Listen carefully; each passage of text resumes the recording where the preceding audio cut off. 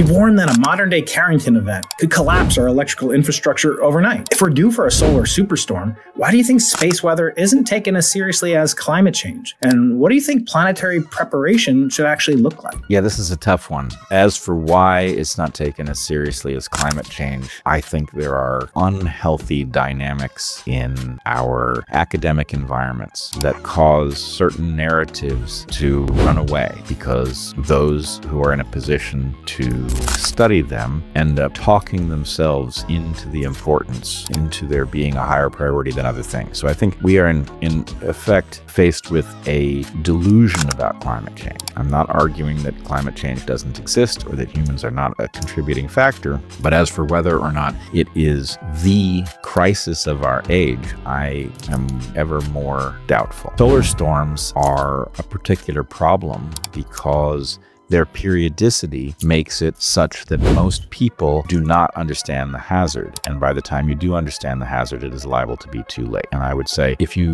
look at the shores of Japan, you will find there are stones that are placed on hillsides that say, don't build below this stone. There's tsunami warnings. You can look these things up. In Indonesia, when the Boxing Day tsunami arrived, most of the people on the coast there had moved to the coast sometime since the last major tsunami. There was indeed evidence on hillsides that tsunamis had been a recurrent phenomenon, but major tsunamis were hundreds of years apart. And so what you had is a naive population that didn't even have a word for this event. So people were caught off guard. And my point is, the nature of solar storms is such that the last time we had a truly major one, the Carrington event of 1859, the world was not an electronic place. In fact, there was very little that was electrical at all. We had telegraph systems, which in fact were thrown into chaos by the Carrington event. Telegraph operators were shocked at their desks.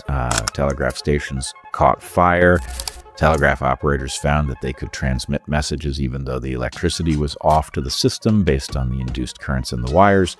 That was profound. But for other people whose lives were not built around electricity, it was not a significant event.